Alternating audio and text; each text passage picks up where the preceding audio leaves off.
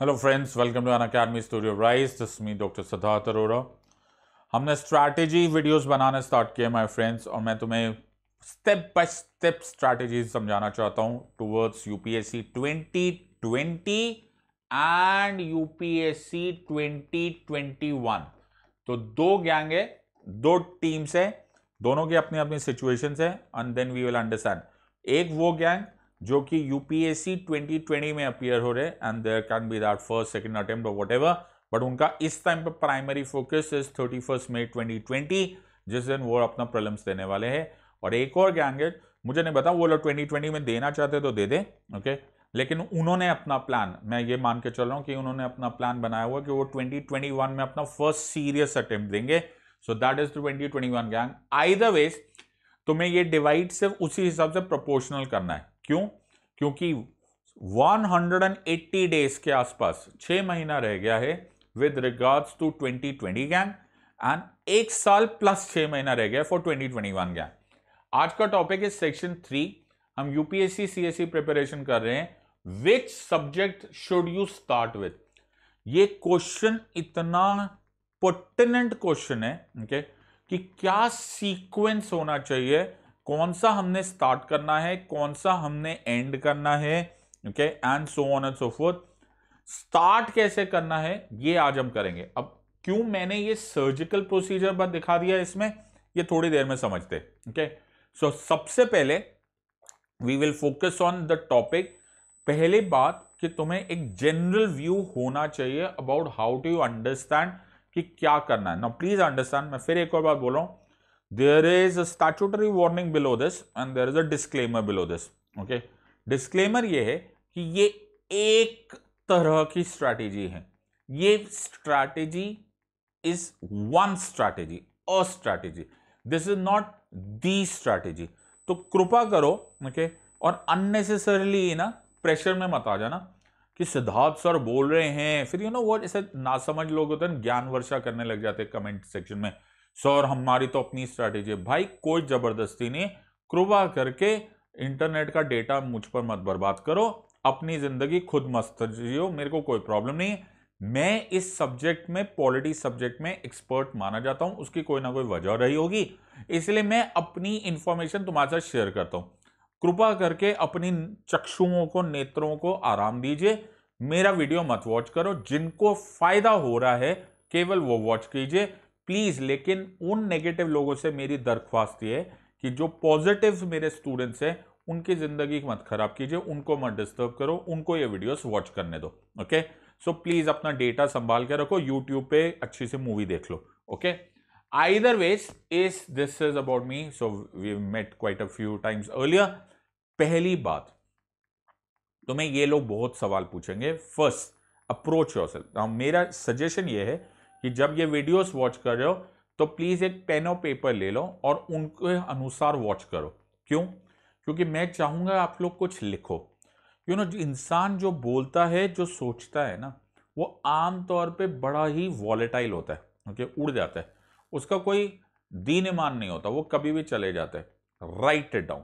मैं तुमसे क्वेश्चन पूछूंगा, what are your weaknesses with regards to your subject, okay now, and उसी के साथ साथ मैं एक और क्वेश्चन पूछूंगा कि what are your strength with regards to your subject। now I hope तुम्हें मालूम है कि तुम्हारे जो सब्जेक्ट्स हैं, okay, वो तुम्हें तुम्हारे प्रीलिम्स के कुछ सब्जेक्ट्स मालूम है, तुम्हें हिस्ट्री मालूम है, you know geography, you know polity, you know environment science, ethics, you know these subjects, okay, you know these basic subject. नहीं होगा तो मैं एक और बात तुम्हें बता दूंगा, मैंने प्रीवियस वीडियो में समझा दिए, ओके। अब मैं चाहता हूं कि तुम इनमें से रैंक करो कि इनमें से कौन सा subject on a scale of 1 to 10 तुम्हारा लिए इजी है, जो सिंपल है, जो तुम्हें आता है, जिसमें तुम्हारी एक्सपर्टीज है, और कौन सा तुम्हारा बड़ा पुअर है, तुम्हारी एक्सपर्टीज नहीं है, या तुम्हें अच्छा नहीं लगता, या तुम्हें समझ में नहीं आता, आई डोंट नो, जो मर्जी रीजन हो, लेकिन वो तुम्हारे कमजोरी के पॉइंट्स है। Now before you start doing this exercise, और मैं चाहूंगा कि तुम पॉज कर लो, इसको थोड़ी देर बाद देख लो फिर से, तुम ना प्लीज इस चीज को इग्नोर मत करना। इसको बोलते हैं सर्कल ऑफ कॉम्पिटेंस। ये जो 2 सर्कल्स है ना, ये तुम्हारी जिंदगी बदल जाते हैं। ये होता है what you know is your circle of competence. Okay, ये तुम्हें मालूम, this is actually what you know. बेटा ये तुम्हारी जिंदगी चेंज कर देगा ये वीडियो, अगर तुम इसको ठीक से कर लो तो। What is your actual status in life? मैं तुम्हें बात बताता हूं। For example, there is a person who is a huge huge huge huge professor of history. यार उसको सब आता है, सब आता है उसको, अकबर का, उसको सुल्तान्स का, उसको एंशियंट सिविलाइजेशंस का, उसको मॉडर्न हिस्ट्री का, सब आता है। जब वो यूनिवर्सिटी में जाते हैं ना तो लोग पागल हो जाते हैं, वो हिस्ट्री के चैंप है यार, ये तो चलते फिरते इंसाइक्लोपीडिया ऑफ हिस्ट्री ना। एक दिन मेरी उनसे मुलाकात हुई, I am just giving an example, और उनके ऊपर एक क्रिमिनल केस हो गया फॉर सम रीजन। ओके, कुछ हुआ, गाड़ी का एक्सीडेंट हो गया, समथिंग लाइक दैट। अब जब वो आए, वो मेरे सामने बैठे हैं, तो बिकॉज उनको तो इतनी रिस्पेक्ट मिलती है, बिकॉज उनको तो चैंपियन का अवार्ड मिला हुआ है, लेकिन ये उनके हित में है। This is in his advantage that he realises कि यहां पर उनकी सर्कल ऑफ कॉम्पिटेंसी नहीं है, ये उनका वर्ल्ड था, इसमें उनको आता है। अब क्योंकि वो प्रोफेसर थे, वो मेरे से मिलने से आने से पहले उन्होंने क्विकली गूगल किया, टक टक टक टक टक टक टक टक टक, सर्च किया, मोटर व्हीकल्स अमेंडमेंट एक्ट पढ़ लिया, ये पढ़ लिया, वो पढ़ लिया, 4 इधर के ब्लॉग्स पढ़ लिए, 4 उधर के फोरम्स पढ़ लिए, और फिर वो मेरे पास आए, बोले सिद्धार्थ सर आप तो क्रिमिनल लॉयर हो, आपको तो हमें भी आता है। ओके, और वो गलती से आ गए हैं इस टेरिटरी में। ये क्या टेरिटरी है सर? ये वो टेरिटरी है, उनको जो लगता है, जो उनको आता है, what you think you know. मैं फिर तुम्हें बोल रहा हूं, पार्शियल नॉलेज तुम्हें बर्बाद कर देगी। Okay, it is very dangerous to live in life. और मैं ऐसे टाइम पर सर को बोलूंगा, वो प्रोफेसर साहब को, प्रोफेसर साहब please stay with in your circle of competency. आप इस चीज में महान हो, आप नोबेल प्राइज लेकर जाओ, कोई दिक्कत नहीं, but don't go to a court. Okay, कल आप कोर्ट में चले जाओ नोइंग और thinking that you are knowing criminal law, आप वो केस हार जाओगे। इससे लाख गुना बेटर वो होगा जो मेरे पास आएगा या फिर वो कोर्ट में जाएगा नोइंग कि उसको कुछ भी नहीं आता। क्योंकि जब तक तुम प्रॉब्लम को एड्रेस नहीं करोगे ना, तुम उसका सोल्यूशन ढूंढोगे नहीं। 90% ऑफ आईएएस एस्पिरेंट्स यही दुख में, उनको लगता है वो एक मृग तृष्णा में रह रहे हैं, वो एक मिथ्या में रह रहे हैं, वो अपने आप को झूठ बोल रहे हैं, they are not being honest towards yourself. वो लिख नहीं सकते इस चीज को, लेकिन वो अपने आप को एक झूठा विश्वास दिलाना चाहते हैं, मुझे ये सब्जेक्ट आता है। इस झूठ से जिस दिन तुमने परे पा लिया ना, उस दिन तुम मदद मांगोगे। उस दिन जिस दिन तुम मदद मांगोगे ना, तुमने पहला स्टेप लिया towards passing this exam. 90% of लोग यही गलत फहमियों में आते हैं, इसीलिए फेल हो जाते हैं। नॉट बिकॉज तुम्हारे पास टैलेंट नहीं है, नॉट बिकॉज तुमने हार्ड वर्क नहीं किया, नॉट बिकॉज तुम अनलकी हो, नॉट बिकॉज 10 लाख लोग अपीयर हो रहे। No my friends, no, please गलत फहमी हटाओ। 90% लोग इस एरिया में मारे जाते, 90 क्या 99% लोग इसी एरिया में मारे जाते। You have to face the truth, you have to know what you actually know and what you think you do know। और उस चक्कर में क्या होता है, बिकॉज वो फेस ही नहीं करते इस रियलिटी को, वो उसके बारे में कुछ करते ही नहीं, वो मदद ही नहीं मांगते। क्राई आउट फॉर हेल्प तो तब होगा ना जब तुम इसे एड्रेस करोगे कि हाँ मेरी प्रॉब्लम क्या है। सो फर्स्ट तुम्हारा होमवर्क इस वो सब्जेक्ट की लिस्ट बनाओ out of the following: history of India and Indian national movement, I hope सबको मालूम है, जीएस पेपर 1 की बात हो रही है। Indian and world geography, Indian polity and governance, economic and social development, environment, ecology, biodiversity, general science और current events।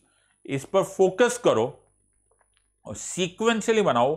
Okay, number दे दो 1 2 3 4 5 6। ओके, नंबर दे दो कि कौन सा on a scale of 1 to 10 तुम्हारे वीक एरिया से और कौन से तुम्हारे स्ट्रॉन्ग एरिया से। पहले इसको एड्रेस करो।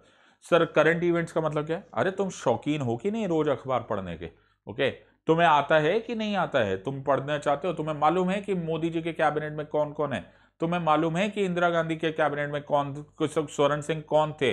तुम्हें मालूम है कांग्रेस आई और कांग्रेस डिवाइडेड हुआ था? तुम्हें मालूम है कि इस टाइम पे पेरिस प्रिंसिपल्स की बातें हो रही है? तुम्हें इससे मालूम है कि क्लाइमेट चेंज क्या हो रहा है? Are you aware of what is Donald Trump's policy? Are you aware of what is the defence acquisitions India is doing? आपको राफेल फाइटर प्लेन्स के बारे में मालूम है? जनरल आइडिया है आपको? Are you aware? गुड, इसको दे दो 8 9 10 पॉइंट्स डिपेंडिंग अपॉन कितना मालूम है। History of India, Indian and world history, Indian polity, governance, economic. यार मुझे नहीं आता यार, I am a science and tech background person, मुझे हिस्ट्री नहीं आती, मुझे नहीं पता यार। मुझे थोड़ा थोड़ा मालूम है एक अकबर था, okay. On the other hand दूसरे साइड वाला होगा जो हिस्ट्री का एक्सपर्ट है। सर हमें तो सब कुछ मालूम है अकबर के बारे में। हमें तो मालूम है कि अकबर बैराम खान के साथ गया था, उसने सेकेंड बैटल ऑफ पानीपत में he fought and he made sure कि हेमू हार गया। हेमू को के बाद जैसे हेमू खत्म हुआ वैसे ही द मुगल डायनेस्टी अचानक और जबरदस्त स्ट्रॉन्ग राइज करने लग गई। मुझे तो सब मालूम है सर इस बारे में। मुझे तो यह भी मालूम है कि अकबर के एंसेस्टर का नाम तैमूर लेन था। बाबर फरगना से आया था, पहले फरगना में उससे छोड़ा, फिर फरगना के बाद वो काबुल में राइज किया, फिर उसने इब्राहिम लोदीन पे 1526 में अटैक किया, पानीपत में मुलाकात हुई एंड फाइनली बाबर वन, फिर बाबर 1530 में चला गया। ओके अरे सर आपको तो काफ़ी कुछ मालूम है। तो सर हिस्ट्री में थोड़े पॉइंट्स ज़्यादा दे दो। Are you understanding? I hope you are understanding, getting the drift of it. जितना तुम्हें आइडिया है उसको पहले कोर समझने की कोशिश करो। कुछ लोगों को, some people are born with a subject, okay, और वो उनको बहुत जल्दी समझ में आ जाता है। Some people are not born. ये आपने मैथ्स में, साइंस में हमने नोटिस किया। कुछ लोगों को नहीं अच्छा लगता, नहीं सर जो मर्जी कर लो उसको मैथ्स नहीं समझ में आने वाला।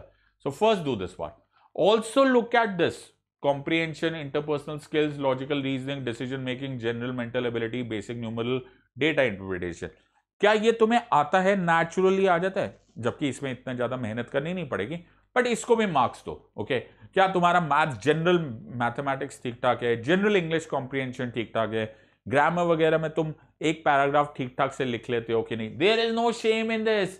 पहले इसको एड्रेस करो। अगर तुम इस चीज को एड्रेस नहीं करते तुम गलत फहमियों में हो और वो तुम्हें बहुत भारी पड़ेगा। सर अब बताओ ये सर्जरी स्टैंडर्ड ऑपरेटिंग प्रोसीजर होता है my friend. There is a standard operating procedure.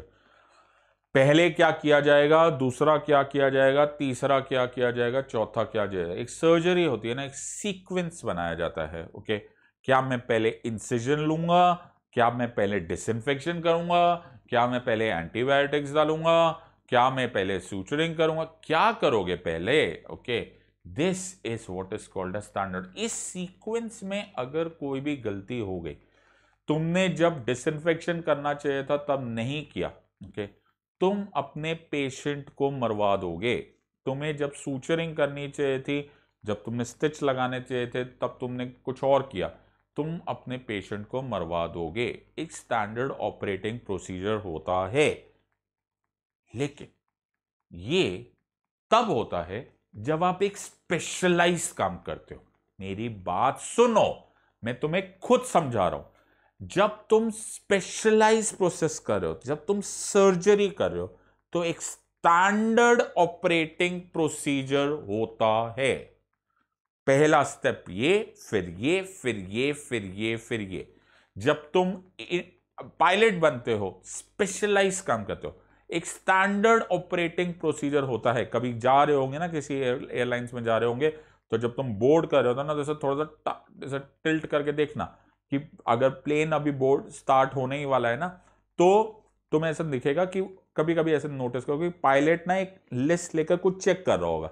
वो सीक्वेंस होता है, वो पहले चेक करते हैं फ्लैप्स वर्क कर रहे हैं कि नहीं, फ्यूल पूरा है कि नहीं, रडार वो सारे इलेक्ट्रॉनिक्स ठीक ठाक है कि नहीं। What is this? They are standard operating procedure. Specialized job है my friend, specialized. Okay, वो एकदम specialized function है, बिल्कुल नीच। Not allowed in UPSC preparation. Not allowed in civil services preparation. My friends, you will not be allowed to do this because यहां पर हम सबका specialization नहीं है. It is dependent upon my aptitude. हम सब लोग अलग है और हम सबकी प्रिपरेशन का मेथड भी अलग ही होना चाहिए। और ये therefore it is not what the doctor ordered. तुम गलत फहमियों के शिकार हो। तुम अगर ये सोच रहे हो मैंने फला फला उसका देखा, टॉपर का इंटरव्यू देखा, उसने बोला पहले हिस्ट्री करो, मैं भी करूंगा हिस्ट्री। बेटा पहले चेक करो कि तुम्हारा एप्टीट्यूड है क्या। माय फेवरेट चार्ली मुंगेर, कभी इनके बारे में पढ़ लेना, मुंगेरिज्म करके एक बड़ा इंपॉर्टेंट है। I think he must be amongst the world's top 20 rich में तो होंगे। वॉरेन बफेट के बहुत अच्छे फ्रेंड है। Warren Buffett world number 1 world number 2 रहते हैं। कभी पढ़ना, उन्होंने लिखा था चार्ली मुंगेर का, ये बहुत बड़ी फेमस है। You will do better if you have passion for something in which you have an aptitude. If Warren Buffett had gone into ballet, no one would have heard of him. Warren Buffett करीब करीब world के highest क्या, करीब करीब मैं क्यों बोल रहा हूं, पता नहीं मैंने क्यों ऐसा करीब करीब बोल दिया। He is the greatest stock market investor in the world. Okay, Berkshire Hathaway करके उनकी कंपनी है, उन्होंने बिलियंस ऑफ डॉलर्स सिर्फ इसी से कमा लिए। वॉरेन बफेट के बारे में चार्ली मुंगेर जो उनके बहुत अच्छे दोस्त है और बिजनेस पार्टनर है, वो बोले कि अगर वॉरेन बफेट बैले करने लगते हैं, डांस करने लगते हैं, कोई नोटिस ना करता। In other word, Sachin Tendulkar master blaster greatest genius, उनका एप्टीट्यूड है क्रिकेट खेलना। अगर यही सचिन तेंदुलकर को मैं इलेक्शन लड़ने को बोल दूं या फिर एक्टिंग करने के लिए बोल दूं या डॉक्टर बनने के लिए बोल दूं, शायद he would not have done very well.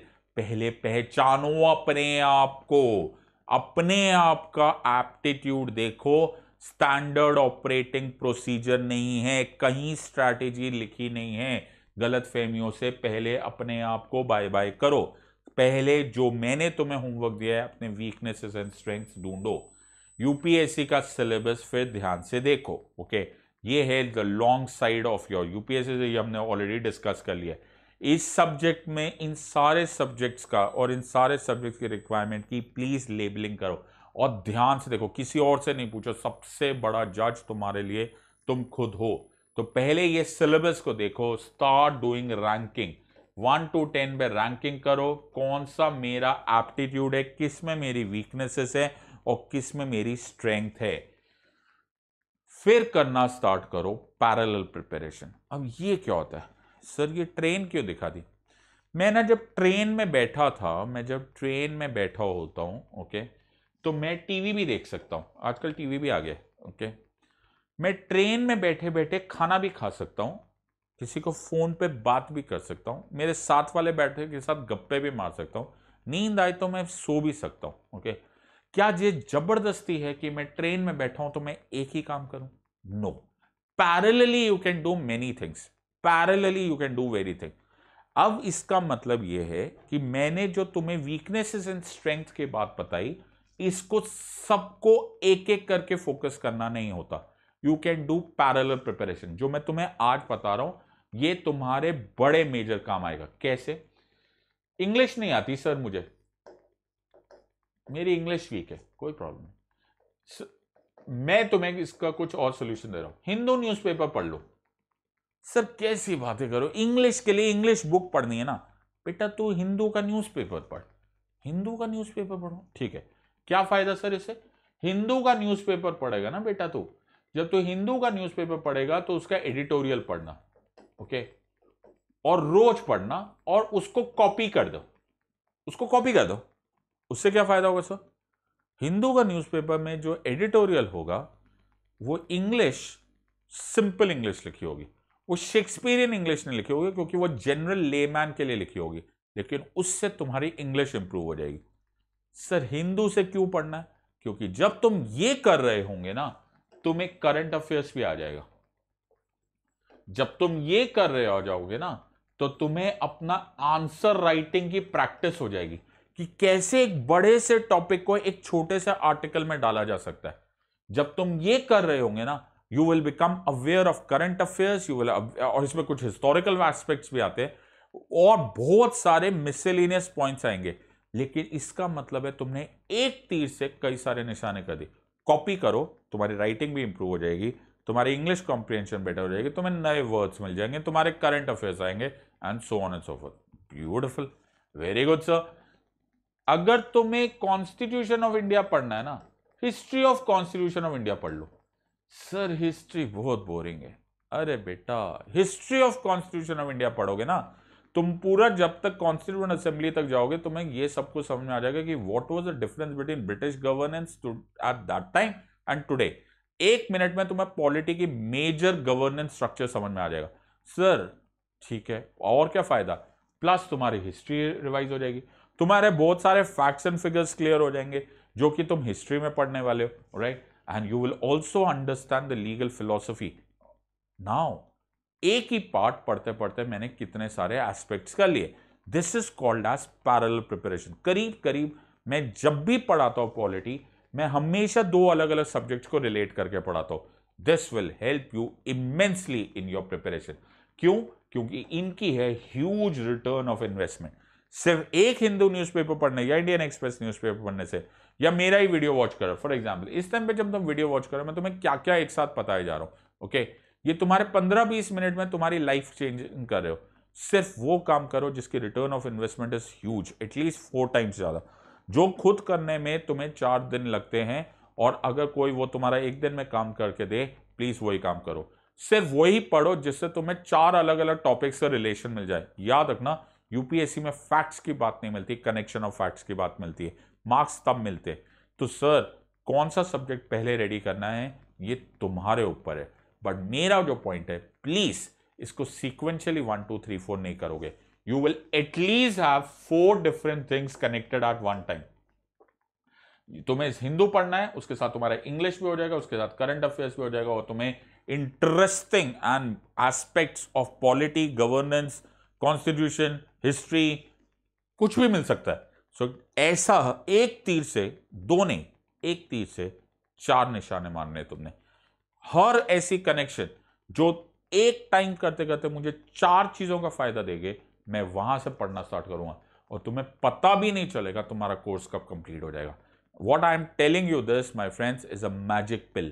खानी है, खा लो, सीक्वेंस में जाना है, सीक्वेंस में जाओ, तुम्हारा कुछ ना होना। Okay, that's the way, but this is what is it. This is what I teach at my plus courses, and this is what most intelligent educators will also teach you. तो अगर तुम्हें लगता है कि तुम्हें कुछ काम करना है अपनी लाइफ में 1% सीरियसनेस है, तो तुम्हें समझ में आ जाएगा there is a smart way of reaching civil services, smart way of reaching Mussoorie.